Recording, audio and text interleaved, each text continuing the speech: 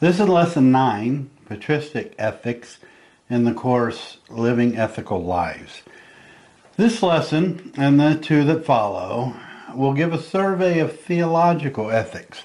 For the past 8 lessons, the module has introduced the practice of moral reflection.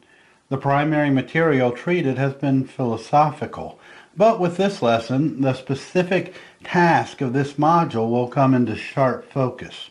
The patristic period is crucial in the development of Christian theology. The term patristic literally means father. Therefore, this is the period of the church fathers. These men were those who literally hammered out the Christian faith in this period immediately following AD 100. The period normally treated as a patristic period is AD 100 to 600. It includes such people as Clement of Rome and Ignatius, and extends to the last great thinker of the patristic age, Augustine of Hippo. Technically, one would associate patristic ethics with the earliest days of the church, followed by the Greek apologists and other important theologians. Well, imagine you are in the same position as those in the early church. There is no New Testament to which a person can refer. The first generation of disciples is dead. The basic patterns of worship in the church are developing. There have been questions about what Jesus meant when he said, "Those who had seen him had seen the Father." There are those who see the church as a threat to the Jewish faith. There are those who see the church as little more than a sect within the Jewish faith. There are those who think it is best to embrace the Jewish faith again.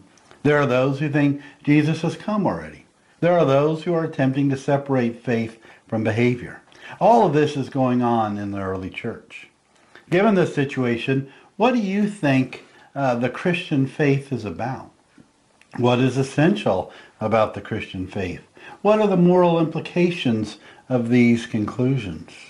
Well, here are a few thoughts to consider as you contemplate these questions. First, theological conviction. The emerging Christian faith stands in continuity with Israel and the Old Covenant. Then there's moral conviction. The Christian faith must embrace the moral imperatives of the law while it realizes that in Christ all has been made new. Theological conviction. Jesus was the Christ of God. Moral conviction. The moral life is informed and shaped by the way God is in his life.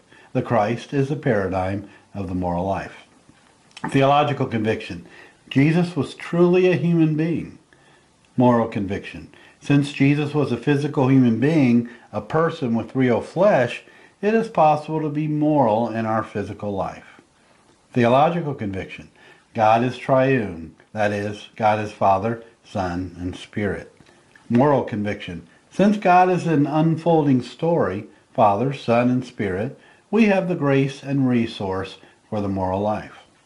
Theological conviction. God has called the church into being. Moral conviction. We are called to be together as God is together and with us. The church is a community of non-coercive discourse intending to provide vision and resource for the Christian life. Remember, the patristic church was in this precise position. This fact underscores the importance of our studying early church history as recourse for moral reflection. The patristic period, AD 100 to 600, is essential for Christian understanding. There is a sense in which this period belongs to all 3 of the great Christian traditions: Roman Catholic, Greek Orthodox, and Protestant. The patristic period begins with a struggle on 2 fronts. First, the early church needed to define itself in light of the history of Israel. The initial movements in this history can be traced back to the New Testament, but they continue well into the patristic period. Just what does it mean to say the church is the new covenant and the sign of the second covenant is baptism? Why does the Christian church call the Hebrew Bible the Old Testament? What will the church do with the law now that grace has been defined by Jesus on a cross? The second struggle for the early church was to define itself in light of classical culture. At first, this takes shape with the attempt to use philosophical categories to express the faith. The philosophy of Plato and its later version in Neoplatonism were very important in shaping the early church's theology. These two struggles, Judaism and classic culture, helped shape much of the way patristic theology and ethics emerged. Another reason this is such an important period relates to the debates internal to the church that helped shape the Christian faith. During this period, the church settled the question of the divinity and humanity of Jesus. First at the Council of Nicaea in 325, and then with the definition of Chalcedon, which happened in 451, the church determined to affirm Jesus as both human and God. While this was not a precise working out of how this was possible, it was an affirmation of both. Scripture was canonized during the patristic period. Early on, there were several versions of what was to become the New Testament. The late 4th century witnessed the final and definitive version of the New Testament and a joining of it to what was to become the Old Testament. This process was initiated by the inspiration of the Holy Spirit and a desire to define the faith in the face of emerging heresies. This period of time was crucial for defining the liturgy and patterns of worship for the church. This period began to set in place the most basic Christian doctrine, the doctrine of the Trinity. The doctrines of the Holy Spirit and the church, salvation, sacraments, and so on were hammered out in basic fashion in the patristic period. These 500 years truly belong to everyone. Along with doctrine, and in fact materially connected to the doctrinal development of the early church, the process of defining ethical convictions began. These issues can be understood by reading the theologians of the early church. We will now survey some of the people and issues that captured the attention of the early church as they developed a basic ethic. First, let's consider Clement of Rome. Clement of Rome, who lived around AD 96, is a very early theologian in the patristic period. His concerns shed a great deal of light on the issues that concern the church. He counsels his readers to define themselves by God. Clement further depicts God as creator and giver. Clement worries the very gifts of God will become a source of condemnation for those who do not live worthy lives. Clement understands God is very close to human life and that no secrets can be kept from him. Christians should not be concerned with offending people. Rather, they should be concerned with offending the God who has gifted them for holiness. Clement urges his readers to be eager to do what is good. Clement does not employ the language of morality.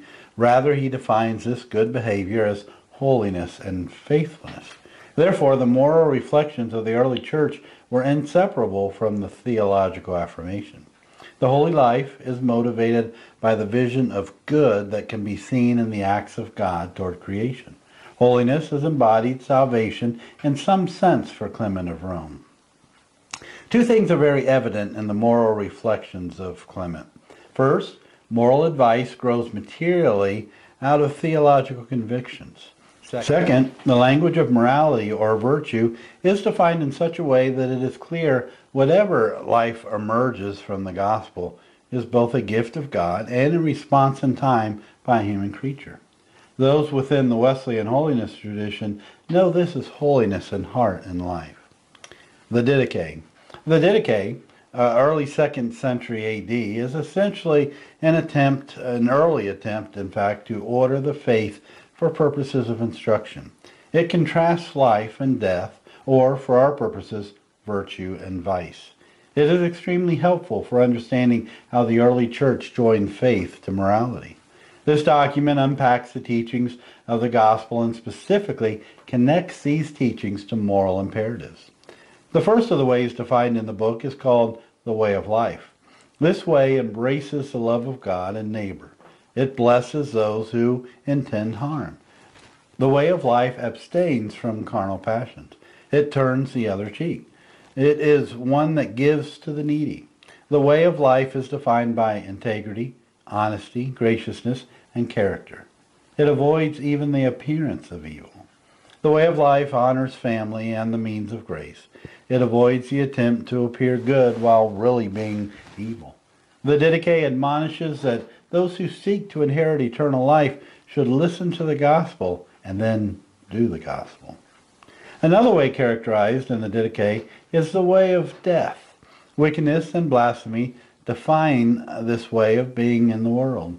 Such things as murder, adultery, lust, fornication, robbery, idolatry, dishonesty, malice, greed, coarse talk, and so on characterize this way that leads to destruction. Those who live this way of death plot against righteous people. These people are vain, look for profit, have no pity on the poor, and in fact they are oppressors. This early document, the Didache, from the 2nd century, illustrates the importance the early church placed upon morality.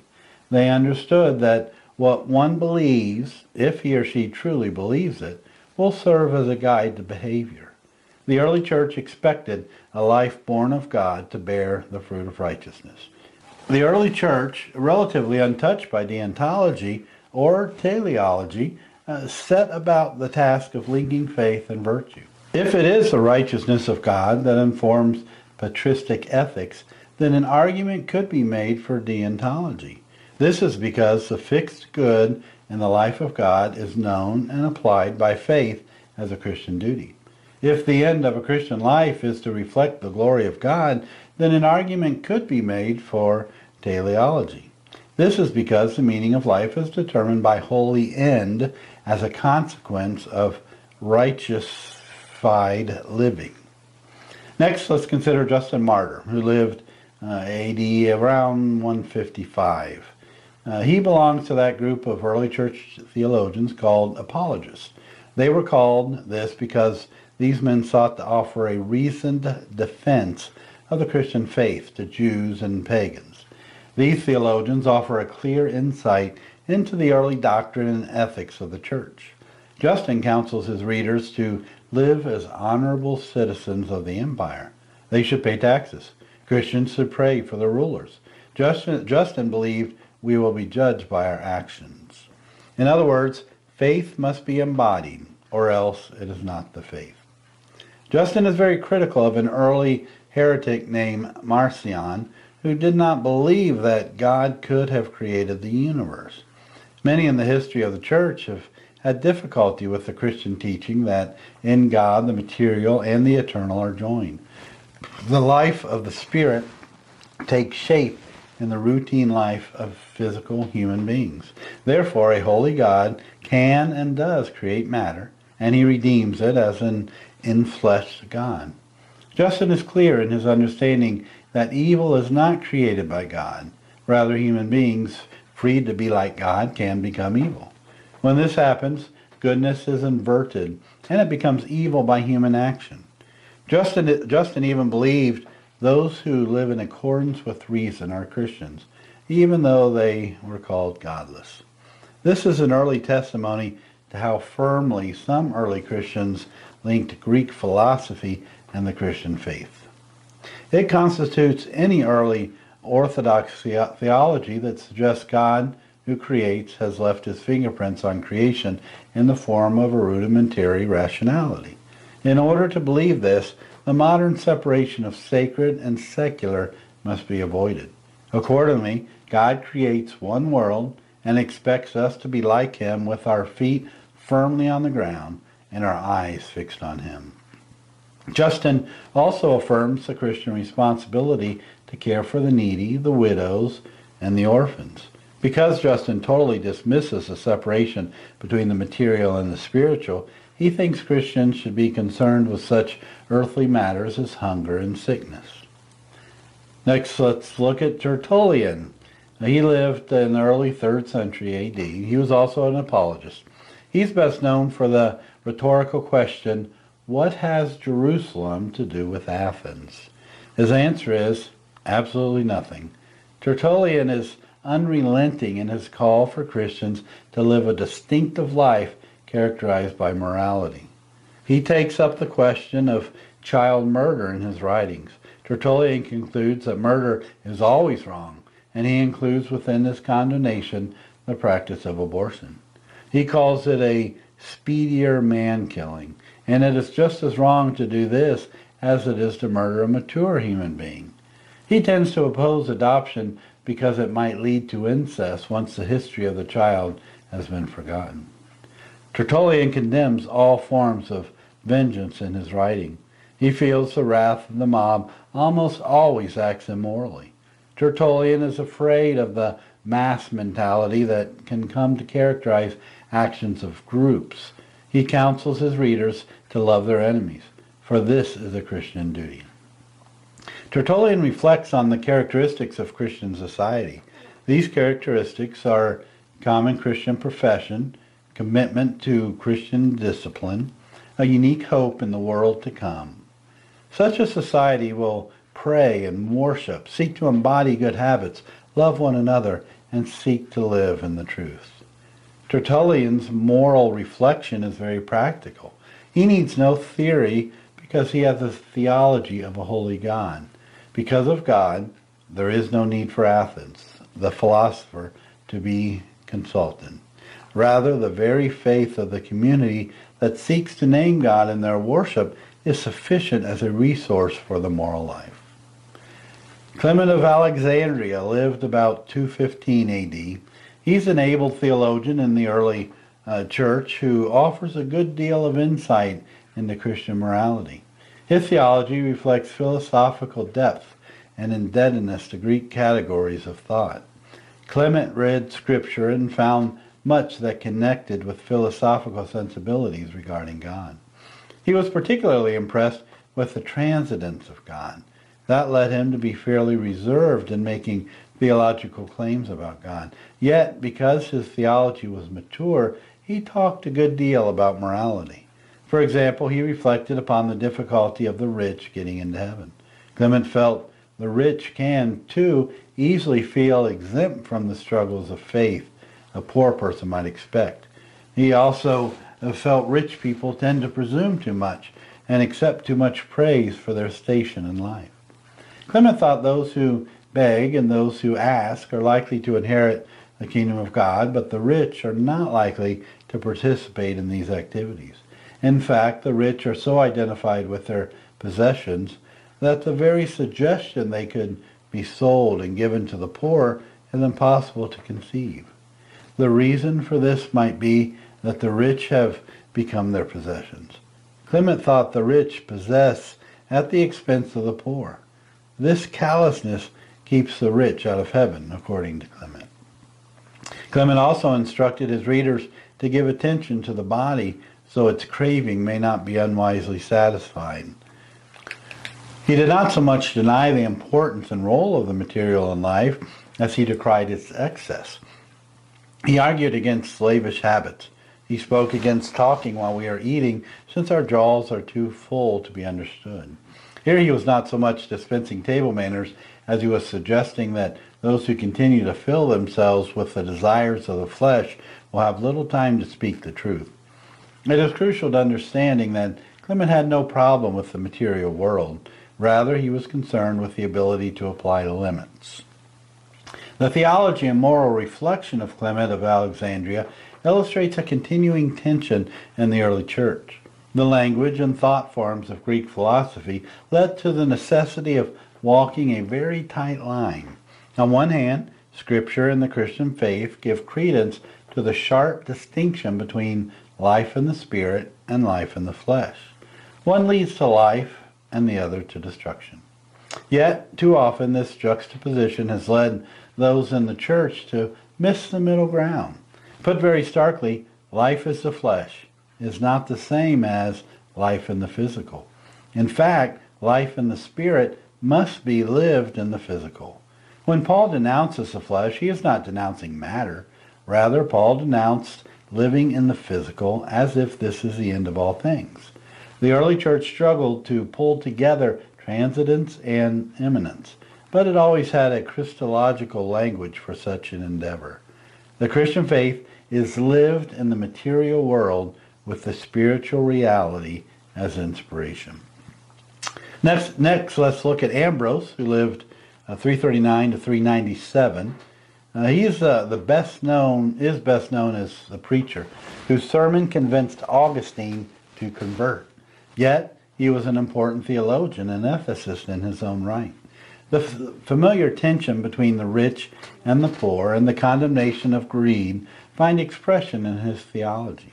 He also emphasized the familiar admonition to love both neighbor and enemy alike. He feared that as Christians become more affluent, they would forget that all good gifts come from God. Ambrose urged Christians to offer hospitality and show compassion to those in need.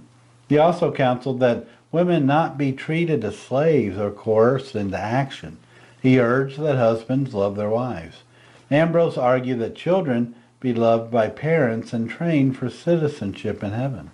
It was important that children learn the difficult task of picking up the cross. Next, we look at Augustine. He lived 354 to 430, and in some sense, he's the last of the patristic period and the first of the medieval period. His theology, as well as his moral vision, sum up the early church and anticipate the medieval church, even extending to the Protestant Reformation. Augustine has affected the church's self-understanding in dramatic ways. He was born to a Christian mother and a pagan father. He struggled with guilt his entire life. Before his conversion, he fathered a child out of wedlock. His pilgrimage to the Christian faith was long, but his conversion was dramatic and transforming. It was from the ashes of his broken pagan life that one of the clarion voices of church history emerged. Augustine had an acute moral sense. Even before he was a Christian, he sought to live his life, however unsuccessfully, morally. He was convinced as a Christian that an objective moral order existed and human attempts to embody it were doomed to failure. It was finally his nuanced doctrine of Christian charity that enabled him to define a Christian morality. Augustine refused to be satisfied with any morality that fell below the pattern set in Jesus Christ. Augustine's moral philosophy focused on the human will as it is pulled into two directions. First, and most naturally, human life is grounded in self-love. Human beings love themselves first and last. Yet, human beings were created to love and worship God. Augustine calls this flawed human love cupidity. Now, this kind of love is disordered. It reaches in all directions, attempting to find peace, but it always latches on to that which crumbles to nothing. A life based on cupidity is futile and pointless. Augustine felt his pre-conversion life was one defined by cupidity. On the other hand, Augustine thought our life can be defined by charity, that is, an ordered love. Such a life is defined by paying attention to the life as God would have it. Charity is possible only as a person participates in the life of God in faith. What is finally real and therefore good is found in God. Goodness is godness for Augustine. The crucial issue for Augustine was that the will participates in God, and only in this way can Christian virtue emerge. According to Augustine, we are born with an earthly, disordered love. While all finds its origin in God, all love that is finds its origin in God, it is expressed as sinful pride because of the disordering of cupidity. Therefore, cupidity is a deficit or an inversion of what is truly good. Cupidity can only be love in reverse. After all, a love designed to participate in God is expressed as idolatrous in the disordered life. By contrast, charity is of one piece, and it opens life up to the community of faith as a mutual sharing in the triune life of God.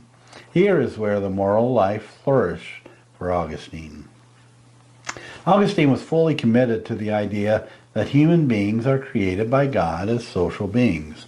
This places him firmly in the classical tradition of political philosophy. He believed God calls human beings into the church so they will be saved.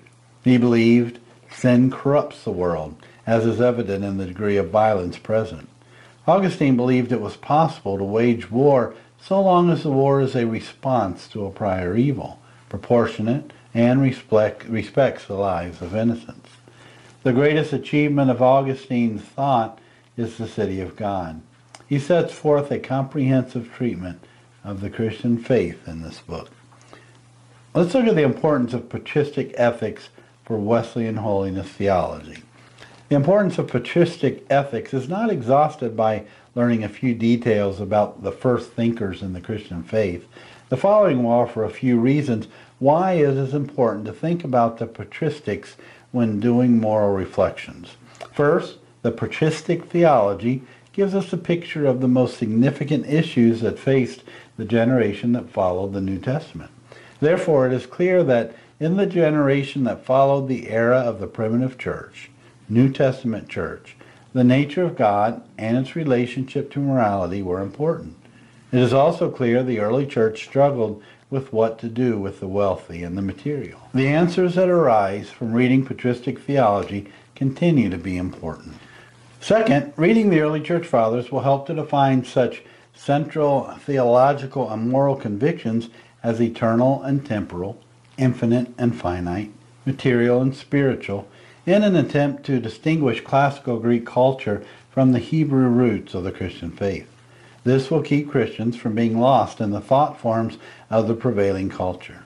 The temptation to surrender a Christian identity by degrees is as important now as it was then. Third, reading the early church fathers will remind those in the contemporary church to refuse a merely intellectual faith. Wesley would call an intellectual faith a form of religion or a form of godliness. The very practicality of early church ethics makes it very plain that the business of being a Christian is about how one uses money or treats his or her children. The message of heart holiness is one of integrity of thought and life. This is what the early church understood, and it is what the contemporary church cannot afford to forget. So, in review, this lesson has dealt with the major issues and concerns of moral reflection in the early church, comprehending itself in the face of the Hebrew faith, contending with classic culture, and defining the faith in a pagan culture. Also, we looked at the resources of moral reflection in the early church for contemporary moral problems, that is, struggle with the law, struggle against a permissive grace, sexual ethics, wealth, and others. Now, we also looked at ways in which moral reflection in the patristic church inform Wesleyan holiness moral reflection. That is a picture of the New Testament church, eternal and temporal, infinite, finite, material and spiritual, and warning against a merely intellectual faith. This period of history was crucial for the development of the Christian faith. Any serious attempt to think and act as a Christian must understand and embody the wisdom and insight of this period. Let me give you a closing thought as we end this lesson. Athenagoras, an early church father, lived around AD 177. He lived during the time of persecution in the church. It is interesting he chose to defend the church in his writings by saying, "Christians do no wrong." He actually goes so far as to suggest that it is by the behavior of the Christians that those in power will know they are religious. Many Christians died in these days because they refused to accommodate to pagan culture. Those who live in the 21st century have much to learn from the intellectual tenacity and the moral convictions of these early Christians.